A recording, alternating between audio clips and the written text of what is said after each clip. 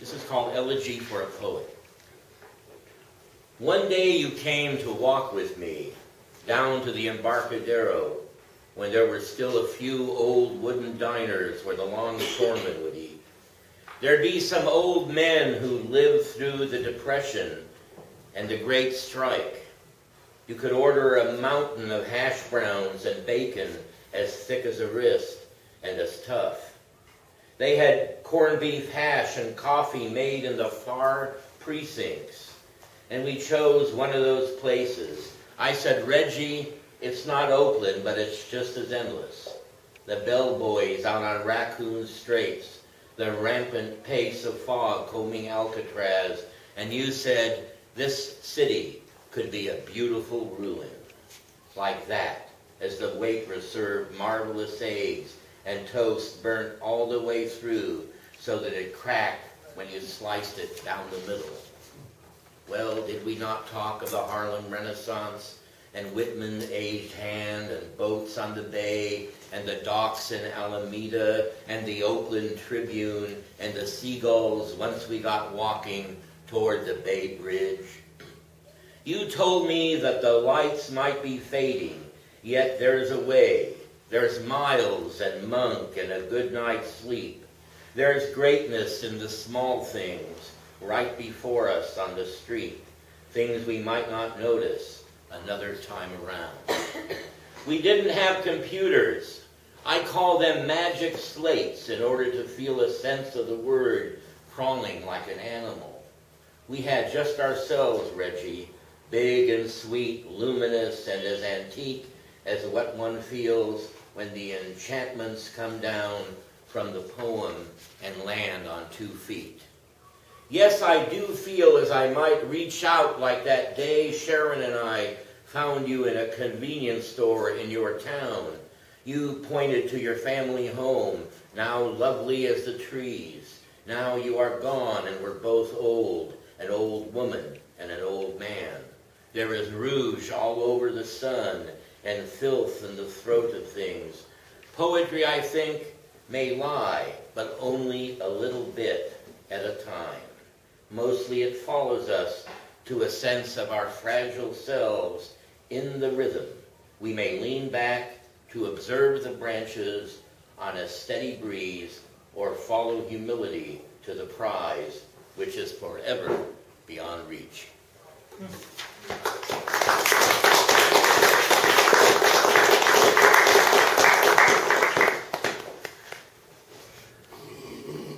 I called a friend in San Jose today, and John Landry, a wonderful poet, and he was at a laundromat, and all of a sudden I heard caw, caw. It was a crow, and that was fantastic to hear the crow speaking to me on the telephone.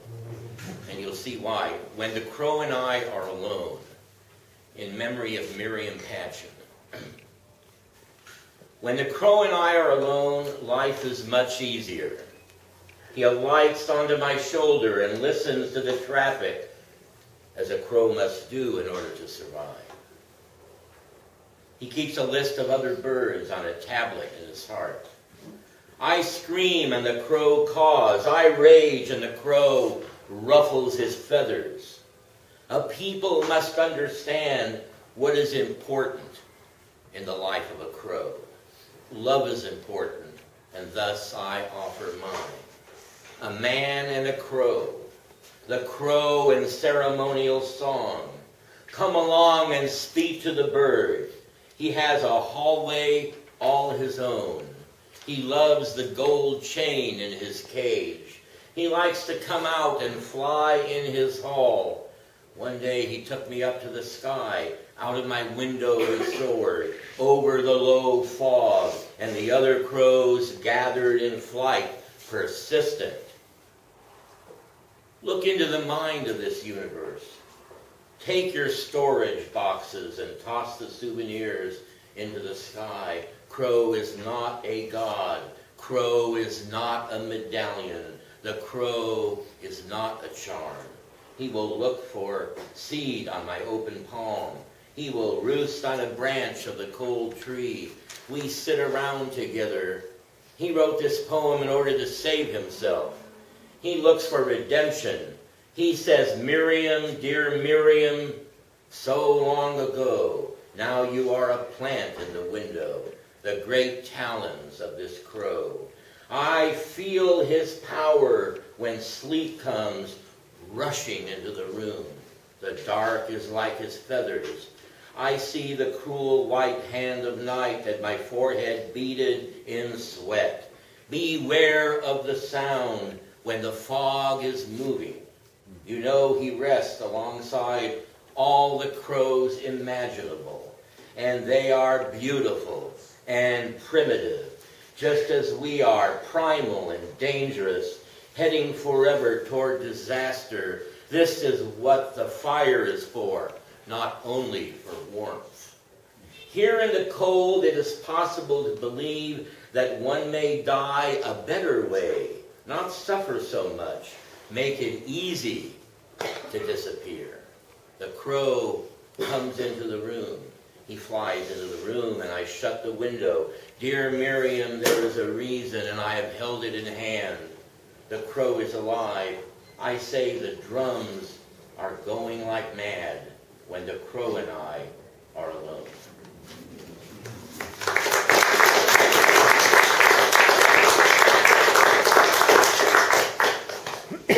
Thoughts at 67. This is easy now that I'm 68. Absurd, yes, I am. Early to rise, there is little excuse, no denying how lucky the moon has been all of my life. And even before, it hangs where it must.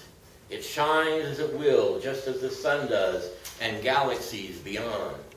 I missed out, yes, on the rough tarmac. My bag slipped open. Out came precious property I'd amassed over time.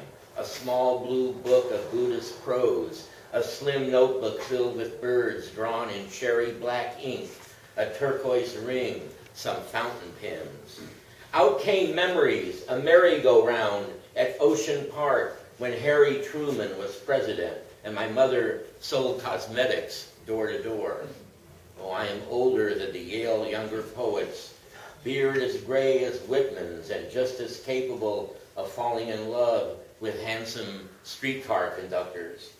Grandmother Rose is back in Russia on a pony in the field under the eye of her father who milled grain.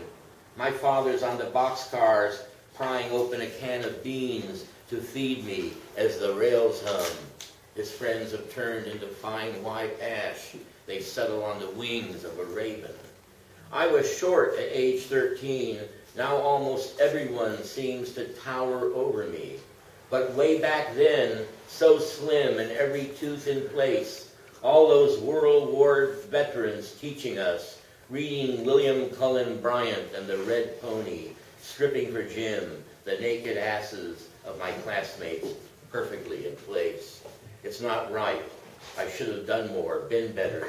But the dog is here. He curls up beside me and moans as I rub his belly. 67. It somehow doesn't fit. But I must live this way, walking onto the deck, meditating over the garden, tossing a dead beetle into the shadow of the banana bush. Senior, elder, old man, been around a while. The whales dive, the bees pollinate, and the lemon tree stays sturdy. All is fine. A certain grace inspires light and amber shadows to emerge. My garden is clean and orderly, a miniature paradise for 29 years with the same man, loving his mind, counting his steps at night on the stairs. It's quite okay to face forward, to say, I'll write another book, I'll go to Innsbruck and recite my poems, I'll sleep at my friend's house in Tuscany, coffee as a prize when morning breaks over Carrara's marble hills.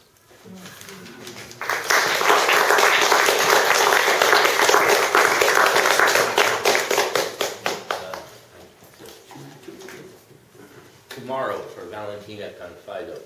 This is the first poem I had in Italian, and it was exciting to see it in that other language, which I don't read. So this is in English, of course. Tomorrow I will go there. Today we stop to think of the day we drove into town. There will be meadowlarks or cable cars, men with pale white arms on the wharf, the aged who now look at us from a limestone palace, a child holding an ice cream cone. What does it matter after the white ash over the hoods of cars parked by the conflagration? It is early morning, bright light. My memory is of the men who hobbled on Columbus Avenue. I was a tour guide for poets. I showered them with history and threw eucalyptus into their eyes. They knew how to distinguish between a cave lion and an empty gesture. I kissed them one by one and linger by the tides. There will be a woman in exactly 2,500 years to address my solitude. I fall in love with walls of moonlight and think of her because the dawn has thrown my arms around her.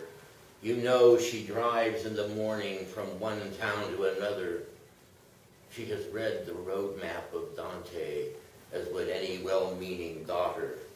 I am alone until the spirits surround me, and then I am hardly able to sit still. The poem is not capable of insincerity. It is not concerned with truth as such, but depends on form, a sea rock, some 400 yards out, a place for harbor seals. Maybe I address the sun god, but my passion is for lesser deities. Explain to Valentina that I arrived yesterday, that I have known the ways of women when I was a younger man, and now I sit behind the blinds in a deeper current. Thursday morning, poeta, greet the gray blanket of fog on this hillside for the grandeur of absolute equality, wrote Lamantia long ago on a tablet of ether. Bless the enigmatic light spilling onto the street. What more than words, single letters and silent places of brittle desire? The problem is not being able to listen and never quite knowing. We meet the world disappears. Bright engines, slow clamor of love. I left so much reverie in the din. Now it is Thursday, the chill remains. Our deck has long yellow bamboo leaves and a wet patina. This is a love poem for scrub oak and the elusive Wolverine. This fire I hand over, it is my dream to ring in the festivities like Shakespeare's Puck, if we shadows have offended, while these visions did appear. And if you are able to remake my love, if you are walking on the brink, if empty sound is our final home, and if I may enter the song one more time, take my hand, hold this cup, allow the soaring birds to find their measure.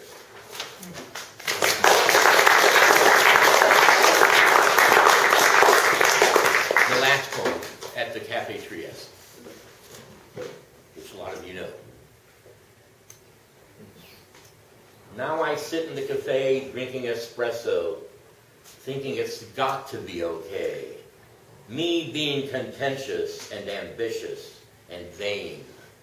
Me being myself, an old man, but young when you consider that somewhere in what is now Indonesia, we came of age, so some tell us, when we chewed leaves and dug up roots and hunted with stone. It has to be fine sitting here while the earth burns and the population spills into the sea, which will soon boil over anyway. I worry about Mozart and Bach, all those long hours composing music for an ungrateful mob. That's how it is as I awaken in a fever every night, fearful of losing it and falling down on a brick courtyard with no help in sight. I worry about the Louvre Museum and all that art so vulnerable to a sudden nuclear attack or a major eruption on the sun. What's going to happen to my little cafe with its gossip and poetry? The hissing espresso machine echoes outside. I sip the fine, dark scrim and follow with cold water. It's all I've got now, this golden age, as an old friend described it, listening to Italian arias on the cafe's jukebox and waiting for a solution to arise. I close my eyes and take one final sip, tasting the soil on a faraway estate and the interplay of sunlight and cloud forest. The cafe has been here since 1956. You'll find it when you want it, maybe, and maybe not, in a proper season, in this new age of splendor on a crowded planet. All I ask is that you smile and lean back to taste the tenor of the sun. Thanks.